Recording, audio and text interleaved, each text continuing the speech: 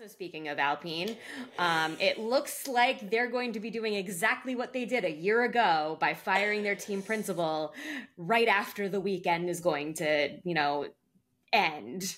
So, you know the saying, like, if it's not broke, if it ain't broke, don't fix it. Mhm. Alpine, I feel like their saying is like, everything is broke. We Fucking can't fix fix everything. it. Like, we can't fix it. Let's just like, they literally are throwing everything at the wall and seeing what sticks. They've Yeah. tried to restructure. They brought in a new team principal. They've redone their like everything. They have new like owners, all this, and it's like nothing is working still.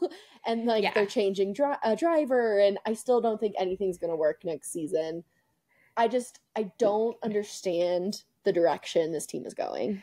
So from what I can surmise, first of all, if you don't remember the context, last year going into the Belgian Grand Prix, it was announced that Otmar Szafnauer, who's one of the more popular team principals on the grid, was basically like, you're fired, ...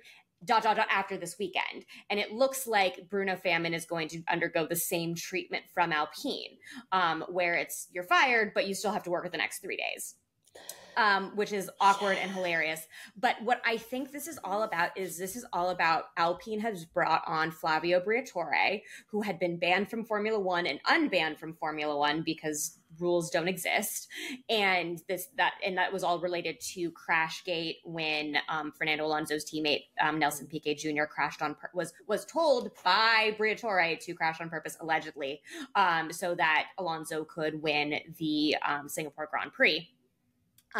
But it looks like this is all, Briatore is kind of taking charge of the team and trying to dig them out of the hole that they're in by letting Esteban Ocon go, changing things up at the team principal role. But it's really just a big old heaping hot mess. And, who knows what is actually going to come of this next restructure again.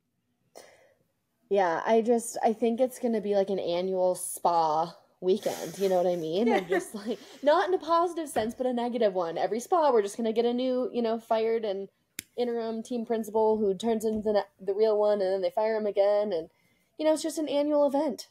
Time is a flat circle. Seriously.